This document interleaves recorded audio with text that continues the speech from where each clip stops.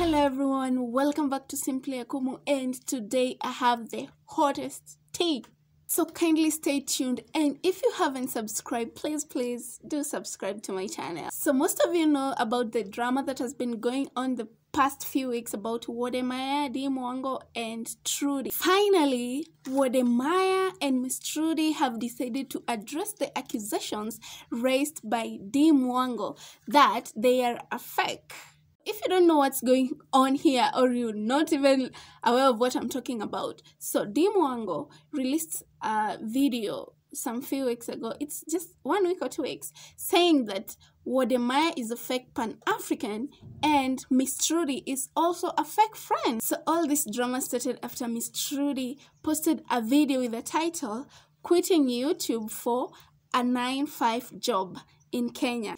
And mwango commented on the video, and also Wode Maya commented on the video saying, "I hope nobody copies this." So mwango really thought that Wode Maya was referring to her. That's why she went ahead and released a video saying, "Leave me alone" at Wode Maya. So Miss Trudy and Wode Maya are a couple, and since this all saga started, they have not really addressed the issue.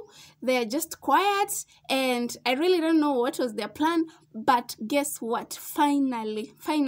So recently, Miss Trudy released a video of question and answer whereby she was answering questions that her fans were asking about her.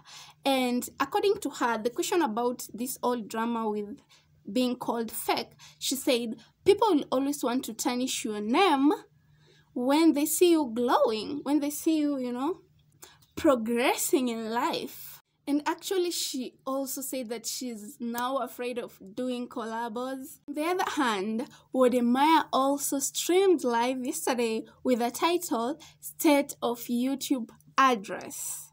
So, according to Wode Maya, he said that he's a true Pan-African and that sometimes people just get him wrong. But he has to be the solution of changing the African state. He also finished by saying haters help him grow, and that's fine. These two are really beating around the bush. Like, they're not going straight to the point. They just, they're giving vague answers. And anyway, it's fine. They're really confusing us, but it's fine. Now we don't know who is telling the truth, who is telling the lie. Anyway, that was it for today for Storytime episode. And if you're just bumping into my channel for the first time, kindly consider joining this family, and you can only do so by hitting that subscribe button. And ta-da, there you are. So thank you so much, and see you in the next video.